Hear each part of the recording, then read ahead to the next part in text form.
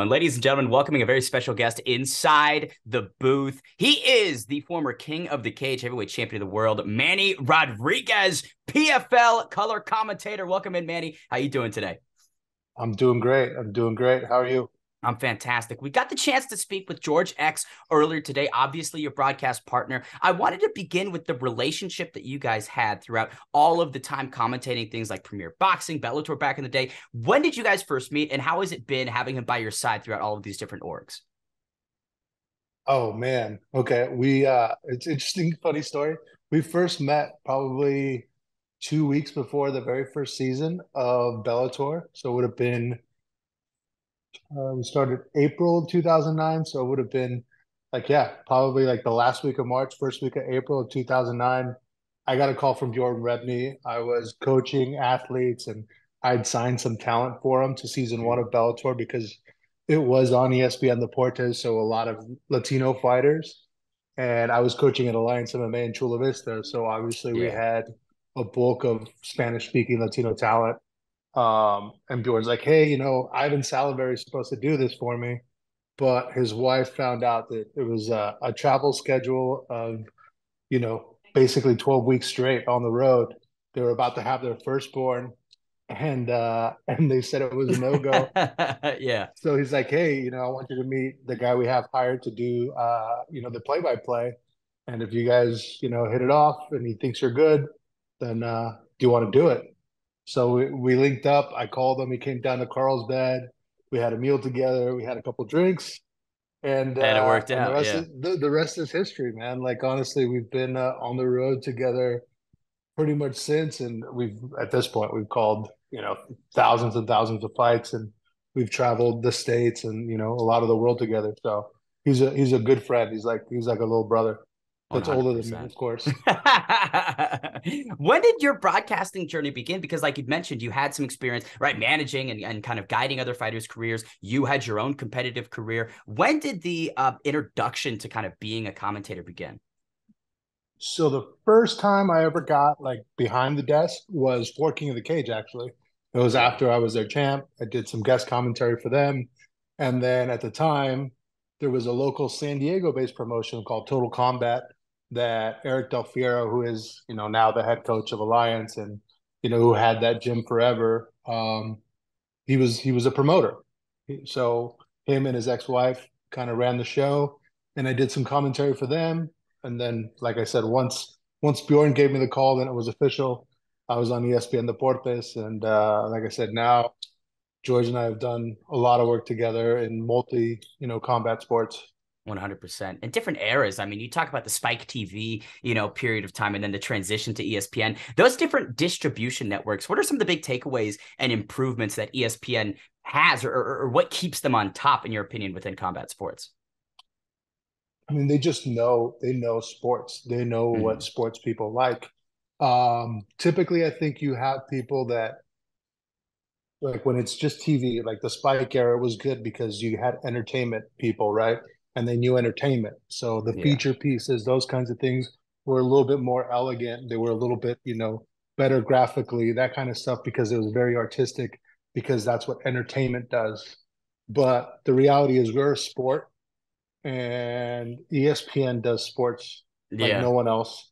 And obviously, I mean, we all know sports, stats, betting, like all that kind of gets blended in, and you have to have a product that is able to give you everything, give you the entertainment value, give you, just the features and get to know the Yeah. athletes, make you care about them, but also give you the other side, right? The statistics, the analysis, the breakdowns, the betting, like all that is just as important for the product.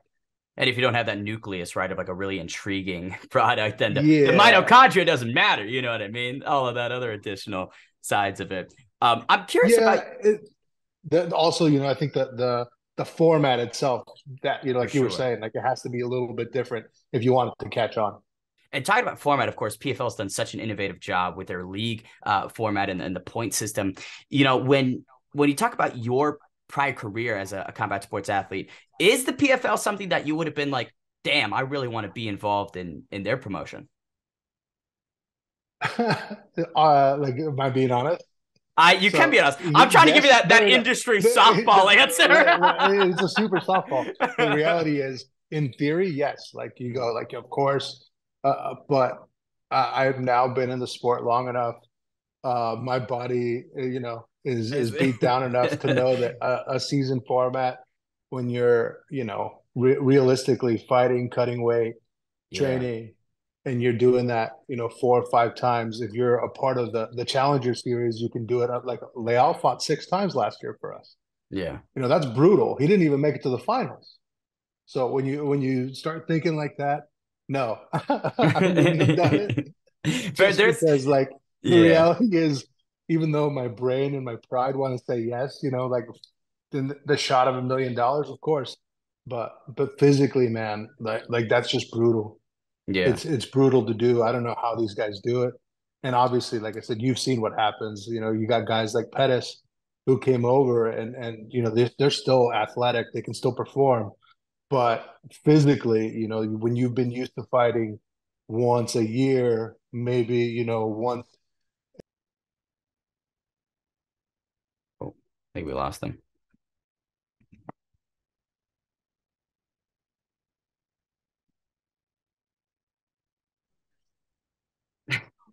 All right, man. If this doesn't work, I really don't know what I'm going to do. The third time's the charm. I Uh, think that's what they say. but yeah, yeah, I think when you got guys, like I said, when you got seasoned guys like Anthony Pettis, when you got seasoned guys like Jeremy Steven, they're used to fighting at a high level, of course, and they're used to having to perform. So the pressure isn't that, like they Yeah. understand that that's just part of the game. But when you're factoring the fact that they have to cut weight and stay disciplined and in training camp for that long a time, they're not used to that. If you go back and look at Anthony's, kind of fight map before he got to us, he was fighting maybe once a year. Sometimes he had to take 2, 3 years off because of injuries and Yeah. recovery. Now you're asking those guys to go back to how it was in the beginning, where you're just fighting. In the beginning, you're fighting for money, right? So you're just fighting for, like, to pay rent, to Yeah. put food on the table. So you're fighting as often as you can, as often as you have to, just to be able to do that. And then you're asking them to go back to be basically when they were like newbies, when they were starving and they're trying to make it. It's And kind of hard to stay yeah, motivated like that. after you've been on a Wheaties box and have a UFC championship around the belt, that's certainly a task that may be a bit harder in execution than it is in theory. But talking about like theory, when you think about the inner workings of color commentary, right, and that facilitation between yourself and a play-by-play, how are the ways you evolved over the time of you doing commentary, right? That work that you do with George. Are there any big significant things these days where you go, man, that's something I didn't do when I started, but I've learned and developed as, the commentating experience has accrued? I think I lucked out Yeah. when I got into broadcasting, because George, as much as I like to give him, a hard time, he has a world of experience, and he was a very good partner early on. So, he kind of, hey man, mellow out. We're just having a conversation that other people get to listen to. So just thinking of it that way kind of took a lot of the pressure off and allowed me to, while I'm doing the work, still bring in like my personal experiences Mhm. as a fighter, as a coach, but also, I've had to coach in corner against a lot of the guys, coaches. So like I know all these guys, right? So there's just an insight that I'm able to bring in, that I'm able to do that because I have, that comfort level with George, Yeah. right? We don't have, there's no like competition, there's no ego with us. We're not fighting over the microphone. We have a real flow. So I know, like, if he looks like he's going to start coughing or something, I just pick it up. We at this Yeah. point now we've done it, so it's very fluid. But as far as the analysis specifically, I think everyone can talk about like the technique. Everyone can talk. George knows technique well. He's seen enough fights that he can describe technique. Mm. But the hard part sometimes is the thought behind the technique, right? The feelings that these guys are going through. The difference between like having someone's timing and being in rhythm and not, and I'm able to see those things and I'm able to talk about them and describe them. Where, the play-by-play guy, even though he kind of knows what's going on, he doesn't know why it's going on, if that makes Mhm. sense. He doesn't know what's going through the fighters' heads. He doesn't know, like injuries. Like it's just easier for me to spot an injury, right? Because I've been in corners and And I've have fought studied enough before. fights. Yeah. Yeah, so habits. You see when people start shaking their hands. You see when people start playing with their feet or kind of messing with their knees, and you see that reaction. And I think you only have that when you're a fighter, really, when you come Mhm. from that background, or when you've studied enough as a coach or a corner that you have to recognize those things because you have to be able to call them.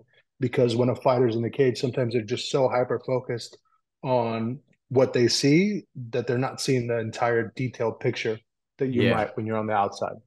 And I would almost further it and say, even if a play-by-play does have prior experience fighting like a Sean O'Connell, there are just some, rules of the role. As a play-by-play guy, if I'm aware of something, I'm going to tee you up to sort of say, hey, why is this happening, right? What is the meaning behind this? Even if I know the answer, I feel like that speaks to the chemistry that you and George have. Yeah, absolutely. And again, that's the other comfort level thing.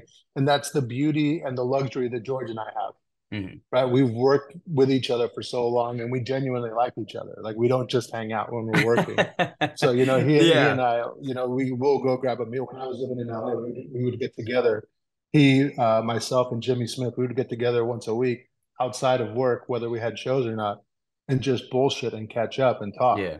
Like we're friends, and that I think also translates in the broadcast. You notice that we get along because we're playful, we joke around with each other, and it, like I said, it adds that comfort level where we're not in competition for mic time. Time. We're Yeah. not we're not trying to talk over each other, or I'm not trying to correct him. He's not trying to correct me on air, right? Obviously, if it's something blatant that we actually need to address on air, we do, but it's not a competition, I guess. Right.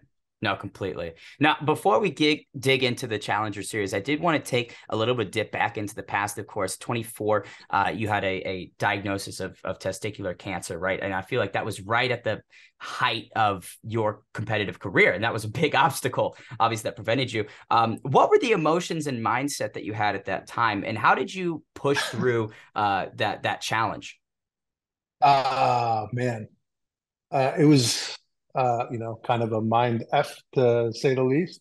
Yeah. Because, coming when you're young and when you're actively competing in a sport like MMA, you kind of have a invincible type, Yeah.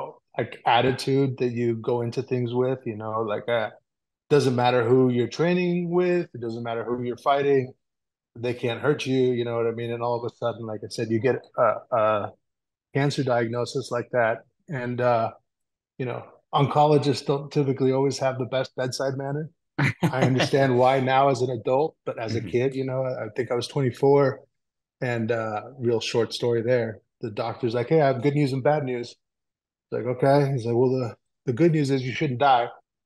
The bad news is you have cancer. You have to have surgery tomorrow." Wow. So like after I heard that, like literally I tuned everything else out. Luckily, I had good friends in the room with me that kind of like took notes and kind of gathered the information that we needed to. And then, I went through the process. It's, cancer is not like a, fix. It's not a quick fix. It's a process. So it was basically like a very difficult year-long mind fuck, Yeah. to be honest with you.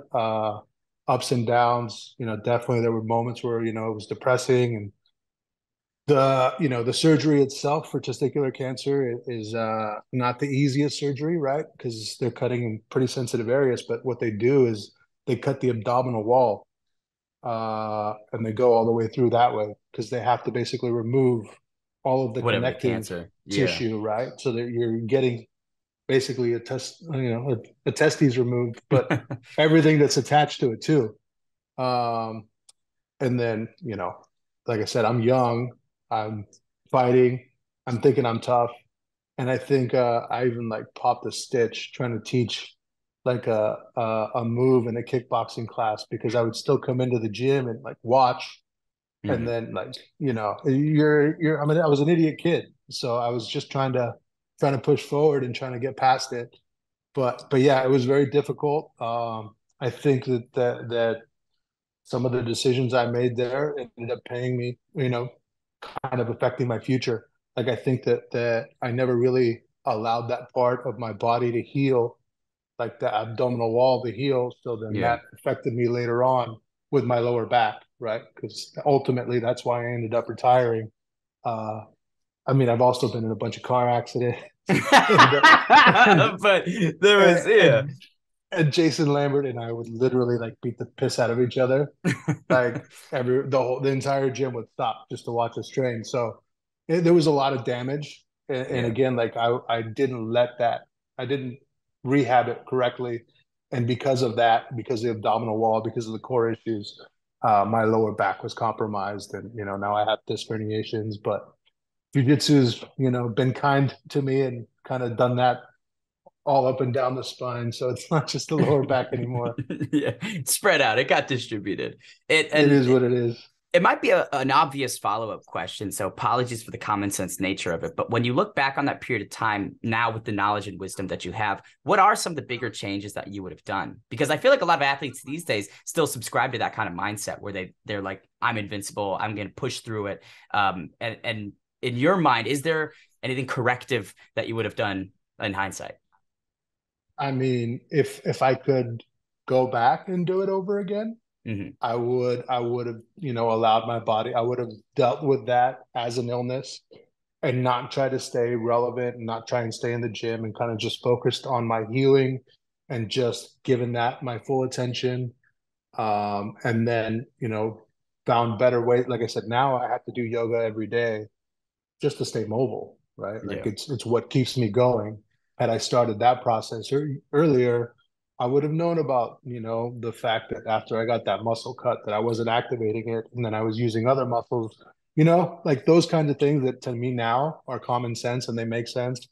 I was just, when you're young, especially like I said, when you're competitive in fighting, your whole goal is to believe you're invincible and that nothing can hurt you and no one can stop you and you can push through it, and it's just a little bit of pain, but you just got to push Yeah. through.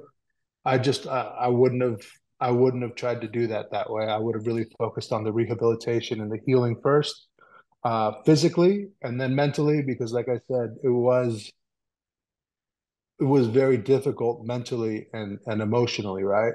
Yeah. But when you're a kid, you don't know that, and you don't know how it's going to affect other things in your life until you have that Until you're hindsight. experiencing it. Yeah. When you think Yeah. after a 6, 7 hour 8 broadcast, you're like, damn, my fucking back's killing me. Does that happen? Or So honestly, like you can catch us, but usually like George is sitting down, hanging out the whole time. I have to get up. yeah, I have to stand up and I have to like move around. And if we have a break, I have to kind of move around, move just around. kind of get loose. Yeah, it's just part of the game now. Like I I said, I love it. wake up in the morning and I do at least 15 minutes of sun salutations before I do anything else, just to kind of get my Get body the, yeah. moving, and try and get the spine kind of like aligned. I'm pretty sure Kenny Florian is pretty bad too. We've been talking about our back issues lately, so That's too good. Talking about standing up, there's a lot of athletes stepping up in this Challenger Series. A couple names returning to the table, a couple new ones. One Kiwi in particular, Michelle Montague, is, in my opinion, really capturing a lot of attention ahead of this February 3rd event. What are the names that pop off the page for you? Obviously, there's a lot of international representation.